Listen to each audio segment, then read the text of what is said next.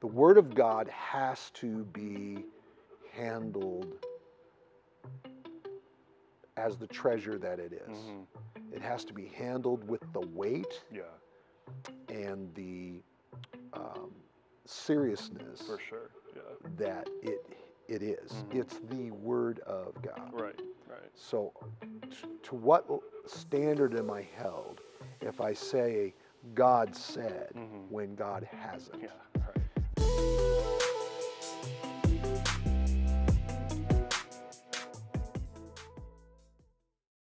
Hello, and welcome back to Now That'll Preach. My name is Jared Crowley. I'm your host. I'm sitting across from Pastor David Freck. And if you are not familiar with That'll Preach, basically the concept is we take your questions, your topics, your comments, and we throw them at this guy for a little 5-10 minute sermonette. Lay it down, pick it up. Right, on the spot, no prep whatsoever. No prep preaching. And so yeah, and if you guys like this kind of content, be sure to like, share, subscribe, all the normal things. Yeah, and keep the questions coming too. Oh, absolutely. Yeah. We're always looking for new ones. So yeah, we haven't gotten to yours. Don't worry, we have a lot. We'll get to yours. But all right. So this week is another topic, not a question. So I would love for you to preach a little sermonette on false prophets. A little sermonette on false prophets. I believe it's Ezekiel. I can't think of the specific chapter, and it's Ezekiel pronouncing woes. Okay. And woes are God's declaration of. You could say like cursed be, Sure. But this idea is, bad things are going to happen because, Okay. Woe be to, and he condemns three groups of people. He condemns the princes, the priests, and the prophets. Okay. And when he gets to the prophets and condemning the prophets, he condemns them for prophesying falsehoods, for speaking untruths, for building expectations that were not manufactured or created by the Spirit of God or through the promise of God. Right. So there's a lot in the Old Testament, obviously. Much of the Old Testament is really based on the prophets. Yeah, it's based definitely.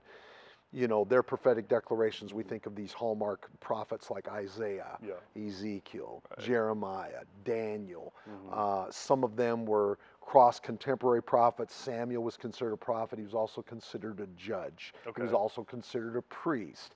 So he had this multiplicity of roles and responsibilities. So false prophets in the modern day, in the New Testament context, carries a little different nuance and a little different weight. But I would say that they still function the basic condemnation of the old false prophets. Okay. So a false prophet would be somebody whose whole desire, and the Bible talks about how people want to assume to themselves teachers having itching ears.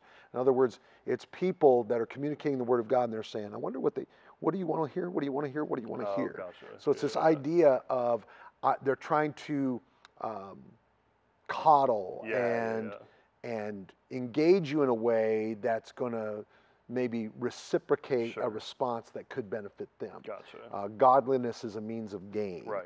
So that's an attitude or the spirit of a false prophet. The idea of manufacturing words. So you could be a false prophet. There's two kinds of false prophets. There's what I would call intentional false prophets, and there's what I would call unintentional false prophets. Right. So I'm a little bit more gracious with the unintentional. For sure. Yeah. In other words, they're motivated for the right reasons, but they're manufacturing words out of emotion and not out of the grace that the Holy Spirit provides. For sure. Right. I understand where they come from, but if they stay there and they play there, they're going to end up in a bad place. For sure. Yeah. The Word of God has to be handled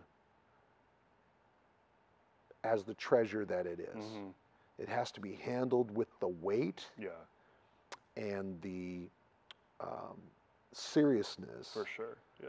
that it it is. It's the Word of God. Right, right. So to what standard am I held if I say God said when God hasn't? Yeah, right. Imagine the level of spiritual manipulation that can happen if I'm saying God said when God hasn't said. For sure. And if you regard the word of the Lord, if that carries real weight with you, a false prophet is incredibly dangerous. Incredibly dangerous. For sure, yeah. So there's a couple ways to identify false prophets. First, look at the fruit of their prophetic gift. Definitely, yeah. What's the fruit of it? Right. And when I say the fruit, it has the words that they've shared come to pass. Yeah, yeah. Give it an honest period of time. If it hasn't come to pass, and they seem to have a track record of that, they have these grand, remarkable prophetic utterances, but they rarely come to pass. Right. Yeah. Probably not. Yeah. And this just doesn't translate to personal prophetic words. This also translates to preachers. Yeah, absolutely. That are preaching false truths. Yeah. Is there anything such thing as a false truth? It's oxymoron there. Yeah. But is there any falsities and manipulating and distorting the word of God for the sake of an agenda that they're trying to put forward? Definitely. Yeah. So that's the first one, the fruit of the tree. The second way you identify it is, does the weight of what they say, can it be substantiated through the scriptures? So everything that any person would say has to agree with this. Definitely, yeah. It has to. Right. So if somebody's prophesying something and it's not in agreement with this, it's false. Yeah, right. This is the standard. This has been proven through millennia. Yeah. Right? Heaven and earth are going to pass away. This isn't. Yeah, definitely. So this is critical, that I have to measure it against the Word of God, and if it's inaccurate or doesn't follow not just specific Scripture, but the patterns and principles of the Scripture, then I can't regard it. Right. So those two elements are critical. The third element is what I would call character. Okay. Biblical character. Sure. Now you can have godly character and not have a prophetic gift. But if you have a prophetic gift and godly character, that's the best of both worlds. Yeah, definitely. And so you want people that walk in humility, walk in integrity, walk in honor, respect, love. Yeah. If they're motivated by wrath and anger, probably not the Lord. For sure. The Bible gives us in 1 Corinthians 14 kind of a standard for prophecy. It's for exhortation, edification, and comfort. So kind of the directive prophetic words, the condemning prophetic words, it doesn't mean that those can't exist. But it seems like the New Testament guide is edification, exhortation, and comfort. So if it doesn't carry those elements, might not be there. For sure. Yeah. No, I think that's huge because, like you said, there's still like a condemning, prophecy that can come, or a convicting like prophecy that can come. But I was just talking with a friend about this the other day because, like, every time I've been like actually convicted, there's a comfort behind it. Right. Conviction brings you to comfort. Right. It brings you to peace, right? Because you confront the thing that you know is askew. For sure. And God's you saying, see a better path, God's bringing you back. Yeah. Whereas condemnation pushes you away. Right. Conviction draws you near. For sure. Condemnation pushes you away. Yeah. So absolutely, prophetic words will have conviction in them. Right. And it's completely appropriate for them to have conviction in them, because part of the real prophetic people see things from God's perspective. That's their natural bend. For sure. And they're not as motivated by your perspective or my definitely. perspective or people's perspective or the world's perspective. They only care about really God's perspective. For sure. Now that can make them seem a little wild hair, a little out on the edge, so on and so forth.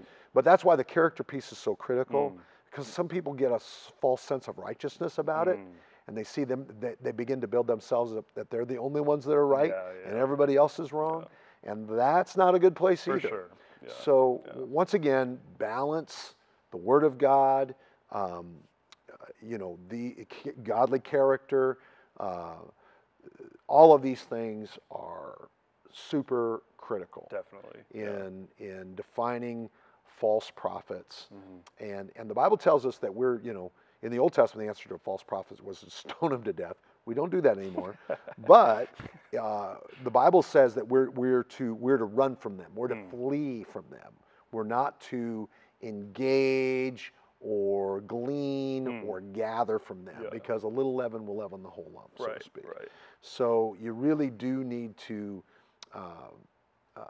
measure their fruit, understand their character, and does it line up with the Word of God. And these are 3 ways you can constantly be assured that, okay, I can up what's coming. Sure. As opposed to, ooh, there's a few things here that ain't lining up. Right. And so if it doesn't line up, if it doesn't bring a confirming thing to your spirit, just shelve it or throw it out. Gotcha. And that would be my advice. But Yeah. are there false prophets today? For sure. You know it. Yeah. You know it. Yeah. Absolutely there are.